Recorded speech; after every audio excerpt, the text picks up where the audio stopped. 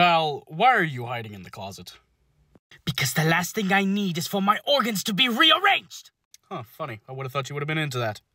Now's not the time for your jokes, Fox. Right. Well, if you need me, I'm going to... Oh. So, me and you can do this the easy way or the hard way. You can either scoot to the side there so I can talk to him, or you can feel the same amount of pain I'm going to give him. Listen, I don't know who you think you are or how you even got past all of my inventions that were supposed to stop you, but I'm not letting you go anywhere near him. I'm afraid he's a bit more important than whoever you seem to be. Really? Yeah. You don't know who I am, do you? Not in the slightest. Vox, I'm going to need you to stop talking now. Do you mind giving me your hand for just a second? Don't do it, Fox! All right. Thank you. Ow, ow, ow, ow, ow. That is horrible. That is horrible. What? Ow, is that? Ow. That is enough angelic energy to level 2 fucking planets. Reduced by a very small margin. How small are we talking? It's about a 0.000. Who gives a fuck? Right. He's all yours. Fox! See you later, Val. I'll remember you fondly. There you are, you filthy little Mothman. Listen, God, whatever this is about, I'm sure we can come to a reasonable understanding. The contract with Anthony, I want it terminated. And Anthony, you... you mean angel dust. Of course, terminated. End of story. Well, I will never bother him again. This was all this was about? Yeah, honestly, I'm quite glad you decided to agree.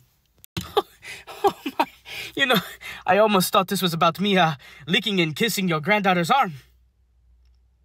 Why did I speak?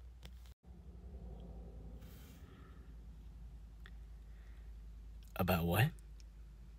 You know, I'm kind of shocked you didn't mention to him about, Valentino and Charlie's arm. Oh, I wanted to. Trust me. Big time, pussycat, I wanted to. But I know Valentino way too well. That clown is gonna sit there and tattle on himself. When he does, that's gonna be a huge bomb right in his own fucking face. Every day I find new ways to respect you.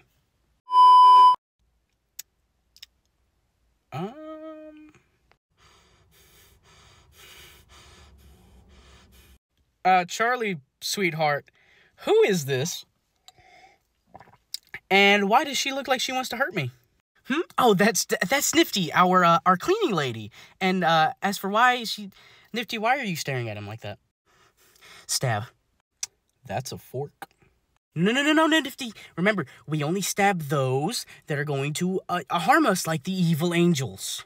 But he glows just like the last one I stabbed. He glows so pretty like the last one. Remember? The one I stabbed? That's a spoon. Oh, so she's the one that killed Adam. Yeah, sorry about that. Shit, don't be sorry. Guy was a total fucking jackass. Right. Well, Nifty, you can't stab him. He's my grandfather. He's not evil. He's not here to attack us or anything. Right? Yeah, no, trust me. I'm not here to attack anybody. But just to let you know, if you did try to attack me, little one, I would tear you into 2. Ooh, a bad boy. That's a me damn spatula.